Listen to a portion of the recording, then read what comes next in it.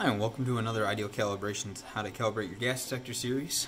I'm James Moore, and today we are looking at the Honeywell BW Solo in Ammonia, NH3. So this one's a little bit different than your standard calibrations on like a CO unit or an H2S unit because you're dealing with ammonia, which is highly reactive. So there's some things we have to do to work with that. So let's go through what we've got here. Let's get it started up, and then while it's started up, we'll go through all the equipment. Press and hold this button on the right, and you're going to wait for the countdown.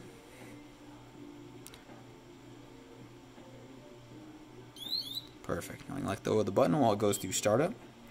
You can see the LEDs light up around the outside. You're going to be looking for that during bump test. Also, you can hear the horn. Our horn's a little quiet because I've got some tape over it here. Don't mind this calibration fail. That's okay. We were just putting it through its paces a little earlier. So, if your screen does show that, though, you can just press the button once and it'll go right by it. So let's talk about what we've got here. First things first, we got a mix of 50 part per million ammonia with a nitrogen balance. This is a recommendation from BW. And it's really important to check the expiration date. Ammonia is highly reactive. It's very difficult to keep it stable in these cylinders. So you got to look at that expiration for sure and check it. If it's past that date, don't use it. That's first things first. Second is going to be our stainless steel regulator with a 1 liter per minute flow rate. Most BW equipment uses a 0.5 liter per minute, but because ammonia has a tendency to stick in this tube here, it kind of just sticks to the wall of the tubing and it slows it down. You want to use a little bit of a faster flow rate, so in this case 1 liter per minute instead of 0.5, and you also want to use a really short path of the tubing. Usually you can use a few feet, it doesn't really matter. I mean, always shorter the better, but usually doesn't matter so much. But ammonia, it matters. You want to use a nice short length here. And this is our calibration adapter here from BW. Okay, so let's get into calibrating this thing. First thing to know is the menu is double tap to get into the menu system, tap once to get to the next page, press and hold to say yes to whatever is on the screen or to enter a menu. So first things first, let's actually get our calibration gas and everything ready before we get into the monitor itself. First thing I'm going to do is I'm going to take my regulator, open up the valve all the way. And we want to do that. It's really important. We don't want any moisture to get into the cylinder. It can get trapped in here from room air. So we want to open this valve so that it blows upward through there and blasts all the air out. So first things first, screw this in, and then go ahead and close the valve. There you go. Doesn't waste much gas. It's just good idea for keeping your cylinder stable. Now let's take our tubing, put it on the end here. You really only need to go past the first barb there. You don't want to go too far. It's hard to take the tubing off. Okay, put that right there for now. And to get into the menu, double tap here. Press once. We're going to pass it. We're not going to do the 0. We're going to just go straight to the calibration mode. Tap once, bump. We'll do that in a minute. And now once more for calibrate, press and hold the button. 2, 1. And first thing is it's going to 0. I'm just going to ask you this question first. Do we want to change? No.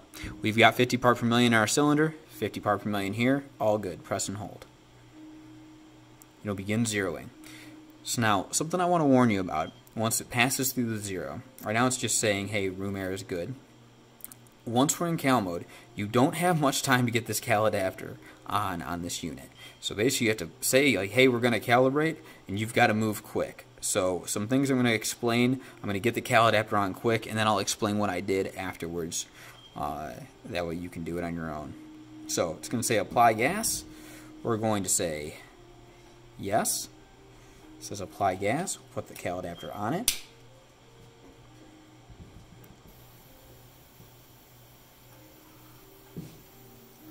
There we go. So you'll notice I got a little hung up trying to get the second side tapped in. Just got to make sure you do it quick. The trick is put it on over the top, right over it, and then press down real hard on the left side, and then press down real hard on the right side. Son of a... So... that can happen.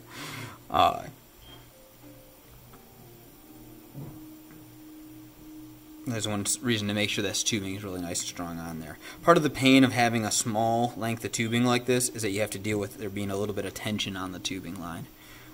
So you can't see the screen because it's rather dark, but let's see. If I go like that, you can see it a little bit better. There you go. But it's saying apply gas, and it's reading the gas we've put on there now. So it's a little hard to see on the screen because they have a black background instead of a light background. It's kind of a cool design that's a little different, but I don't necessarily know that it makes it easier for anyone to see.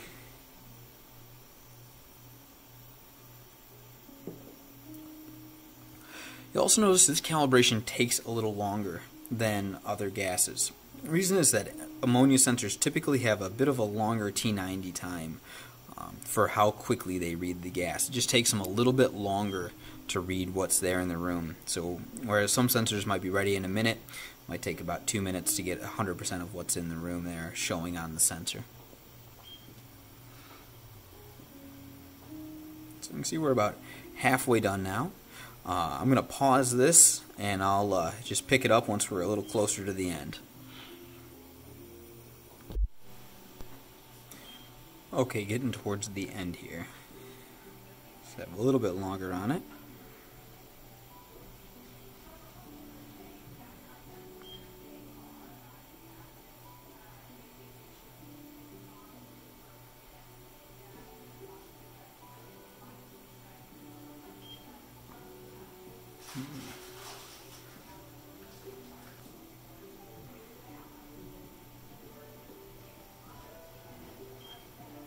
Perfect. There we go. Complete 50. That's just what we want. So we're going to turn our gas off now. Pop the hood. Put that aside. So now it says turn off gas. Next calibration, 179 days. And it's saying purge. So what it's doing right now is it's essentially just has the screen not showing what's going on, but it's really this level slowly coming down. At this point they have a timer built in there, that way it doesn't go into alarm once you pull the gas off and the sensor is just on its way down. So this will take just a little bit of time. You want to wait for it, make sure that it goes right at the end of this.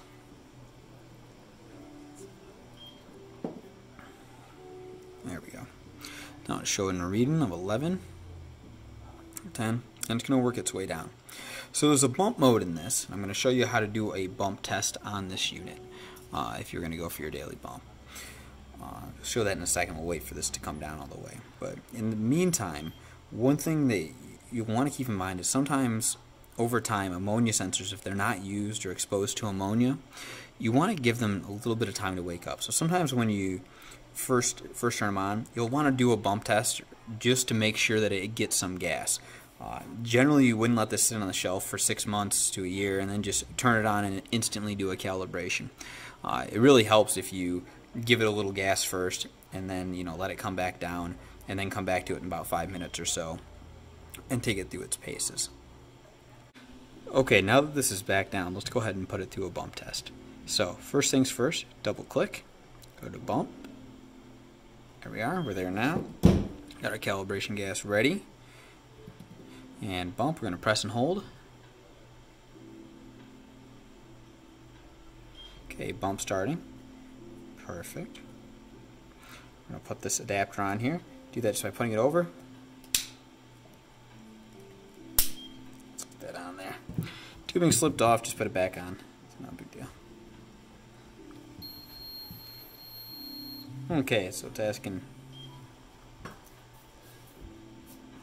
pass. We're going to press and hold here. See, if you pass, let's go yes. Press and hold. Now apply the gas. Okay, so you couldn't see the screen there because the screen's so dark.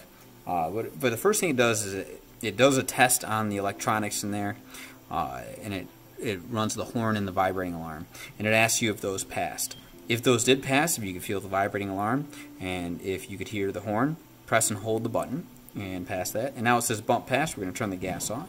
Next question it has is, do you want to apply the gas? And so that's all you need to do is go through and just apply the gas then. Now it says turn off the gas, which we just did, and now it's going to purge on down. So that part's a little bit confusing. It's a little bit quick because I got to press some buttons through there and you guys can't see the screen. So if you have any questions on any of that process, feel free to give me a call, leave a comment. I'll get back to you real quick. Just remember, the thing to remember is 2 clicks to get into the menu. 1 click is pass, change, or no, and press and hold for yes or to move into that menu, and it'll get you through. Okay? Any questions? Phone number is 734-956-0539, and our email here is support@idealcalibrations.com, and we'll get right back to you real quick. Thank you much. You guys stay safe out there. Bye-bye.